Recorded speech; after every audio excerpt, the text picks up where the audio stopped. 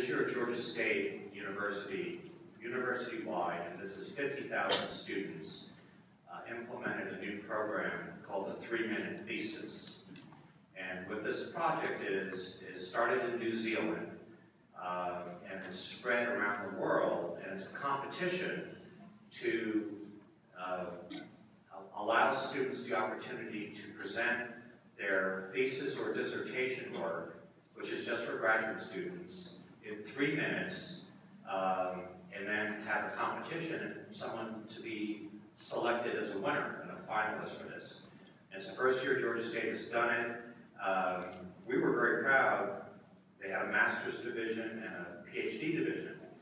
And in the master's division, there were 6 finalists from all of Georgia State, and 2 of those finalists were from public health, which we were very proud of because we are the smallest school at Georgia State, but we had a third of the finalists.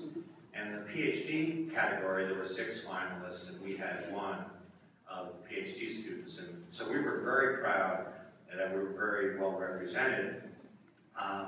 But not only were we well represented, but our masters, one of our master's presenters actually won the 3-minute thesis competition. And we've asked her to share that with you today. So what I'd like to do is to invite Brittany Carter to the podium, and she will, you can time her.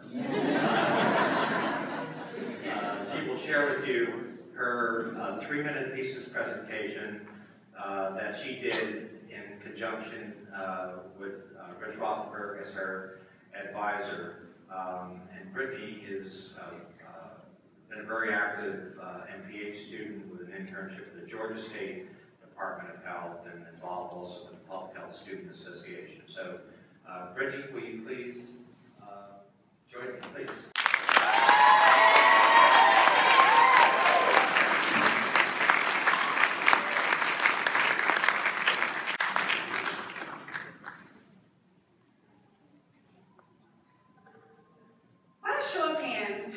Know your zip code?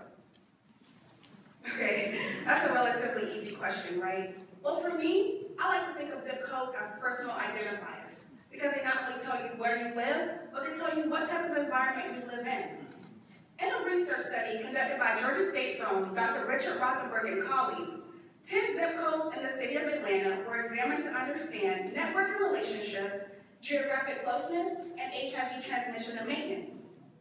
The people living in these zip codes were considered to be living in higher risk and lower risk areas.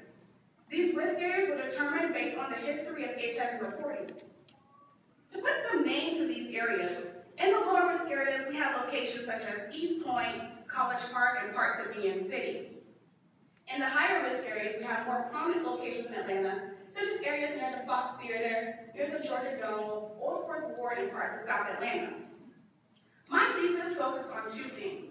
First, I was interested in examining the rates of smoking and visitations to healthcare facilities among people living with HIV in these designated higher risk and lower risk areas. Research has shown that people living with HIV smoke nearly 4 times more than the general population. Smokers living with HIV are more likely to develop mouth infections, lung infections, and heart disease in comparison to non-smokers living with HIV. Second, I was interested in examining stressors, or stressful events that may be associated with smoking. These stressful events can be categorized as homelessness, engagement in physical violence, or being threatened with a weapon. Living in high-risk areas may limit access to transportation and access to adequate healthcare services. But living with HIV in these high-risk areas may cause even more health consequences. My thesis hoped to shed light on the importance of visitation to healthcare facilities among smokers living with HIV in Atlanta, in our community, and in our neighborhoods. These zip codes were more than just numbers on a map, more than numbers at the end of our home address. They could determine who we are and what we do. Oftentimes, it's not about how we live our lives, but where we live our lives. So now, I would like to ask you once again, how many of you know your zip code? Thank you.